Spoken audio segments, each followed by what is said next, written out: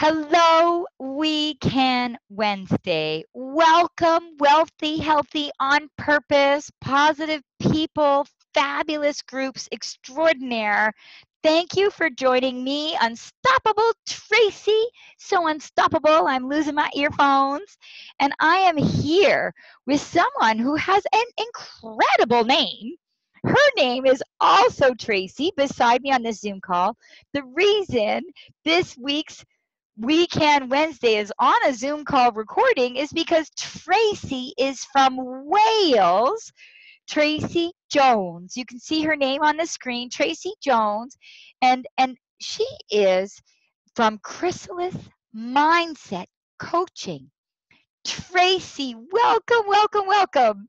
Hello. Hi, Tracy. Oh, it's fabulous to have you here, Tracy with an E. I am Tracy with no E, and Tracy with an E has a cat, and I am Tracy with no E with a puppy. You might see my puppy in my picture, Yeah, which you is just so got that, funny. you know.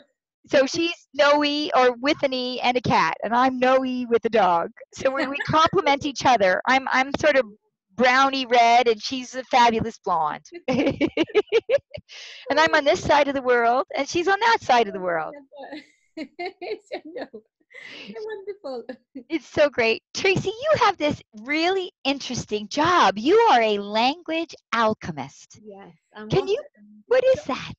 Mm, yes, so I challenge people and I leverage their language to support their emotional state, and it's unbelievable how many people do not understand how language has an impact on us. Oh, But yeah. it's just phenomenal, and the work we do is, oh my word, it's life changing. And you know what? You and I are friends, right? We're friends outside of this, and I'm so excited. I'm going to be seeing Tracy in Wales in May and April, and we're doing a UK tour right after my Italy gourmet wine tour, which is fabulous. And so Tracy has shared with me some of her really cool. She comes home after work so motivated. She's like, "Oh my God, I had this amazing conversation today." And I'm like, "I got to get you on weekend because she's so fabulous." And Yeah. so you said, interesting about the emotional state was one of the words that you said that I'd Yeah. love to share. Like, do you have an example, like one you shared with me last week or Yeah. another one Well, that comes to mind? yeah. So we shared a few examples last week, but one that really does come to mind and it might resonate with people is sleep deprivation. Oh, And yeah.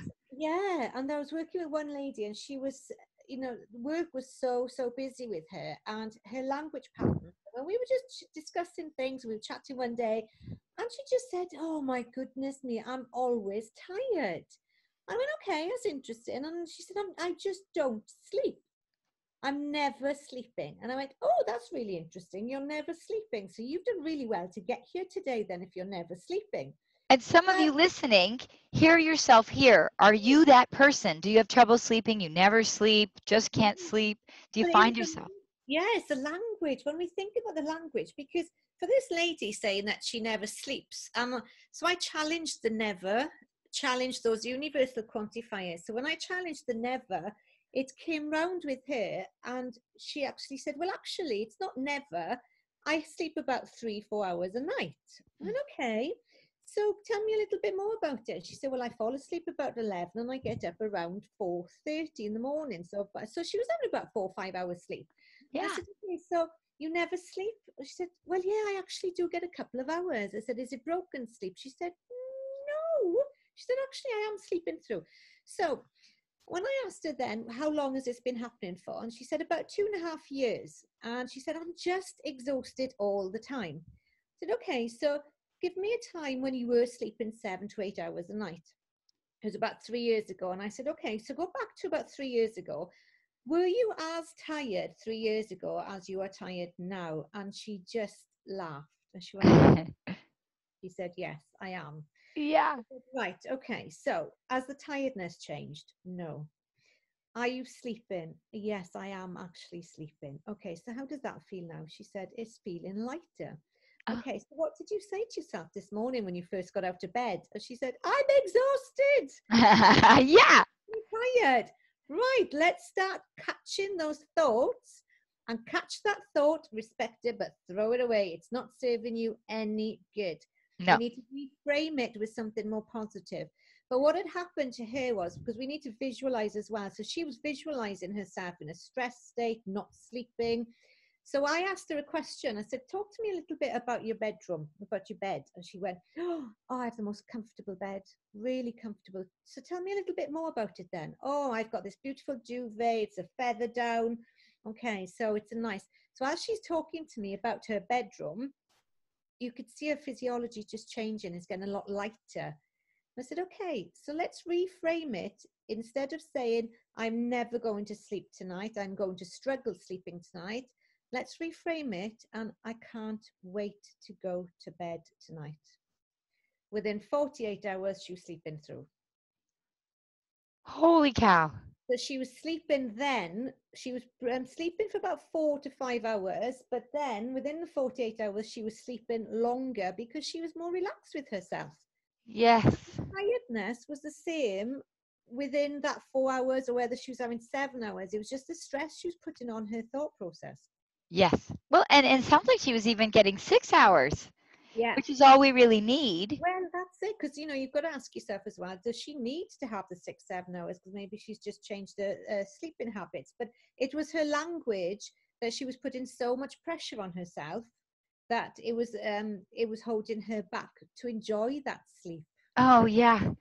I It's phenomenal. For it's all these little things that we say. It's quite tricky for some people to recognize that.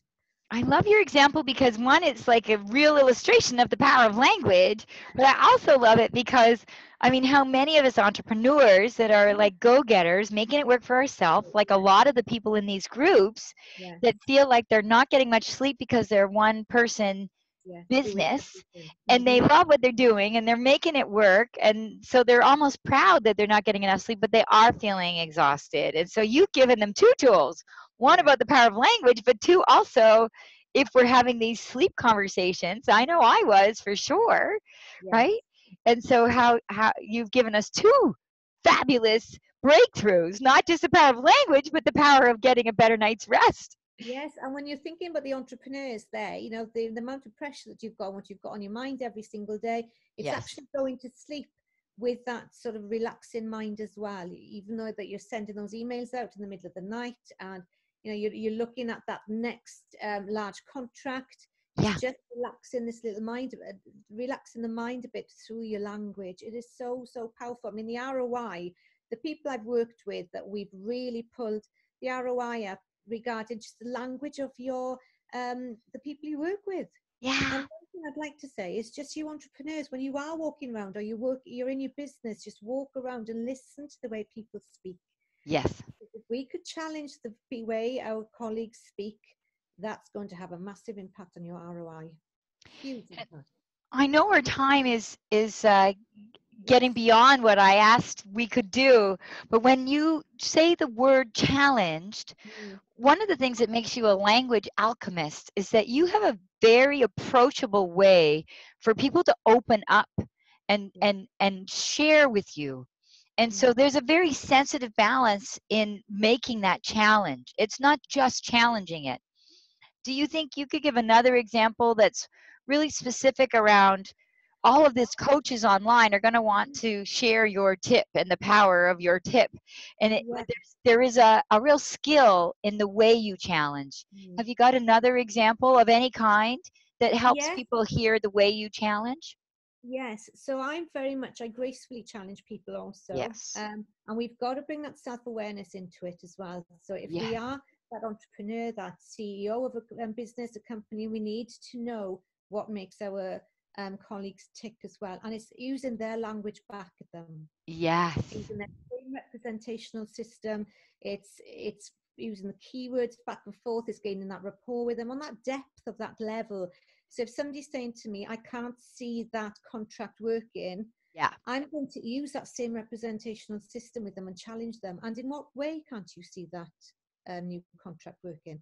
Challenge Yes. that language. Don't contaminate the language. Don't contaminate our language back to people. Just repeat their words. Yeah. Repeat their words. And what we do with what that will support us with as well is tightening up our meetings as well. We're Yes. sharpening things up, and that Yes. gracefully challenging people. And I mean, her lovely accent to all of us in Canada would certainly get her very far. But you could see it's more than just her pleasant, approachable smile, her voice, her body language, on top of her little accent, right? Yeah. She very friendly said, very approachably, with a very soft smile, "Oh, in what way Mm, is that contract not doable?" And she did an even better job of parroting exactly what they said, but she used contract and she said, "In what way?" Like it wasn't, "Oh, in what way?" It wasn't defensive. The voice tone was mm, very inviting, non judgmental. And mm, so it was, and her facial expression was really interested in inquiring, not judging. And mm, so you challenged and you say challenged, but secretly that's a challenge in your head and a mindset. It's your body language and your voice tone that's all part of inviting them to see it. But you're the one that knows inside your head it's a challenge. It's not mm. actually any kind of challenging body language or voice tone at all. No, no, no. It's just gracefully challenge them with their representational system, their language, but it's challenging their language. If their language is holding them back, even a small, tiny fragment that is going to have an impact on your ROI. Yes. Mm, Yes. Let's yeah. raise those returns on investment through Yeah. the roof and skyrocket. Tracy, every time I talk to you, I walk away with golden nuggets. I would love Oh, for my world, who you surround yourself with is who you become.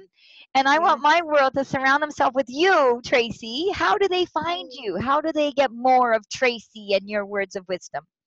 right. So I'm on chrysalismindsetcoaching.com. .com, Yeah. Chrysalis Mindset Coaching. Will you spell Chrysalis? Yes, it's CH. Oh, now you're asking something. Now I need to write it down quite Yeah, often. right? It's one of those words. CHRYSALIS. Perfect. Yes. Chrysalis Mindset Coaching. Yeah. And I invite you in the comments when we share these Mm. to say, nice to meet you all, and put your name and your group so that people can find you really easy in the comments of all the group shares, please. Yeah. Yeah, because people will love to reach out to you and find you and like you, and you too. You're going to want to like their groups back because they too have valuable shares back and forth with each other. Wonderful. Oh, Thank you so much for joining me today with fabulous tips. Our time isn't long enough to really dig in deep because you just probe the interest of more. Thank you, Wealthy Healthy on Purpose, and all of you groups joining us, me and Tracy. Please remember to also like the group Wealthy Healthy on Purpose, WHOP WAP into action. And please remember to like Unstoppable Tracy too. Wonderful. Bye, everyone. See you next Wednesday. Weekend Wednesday.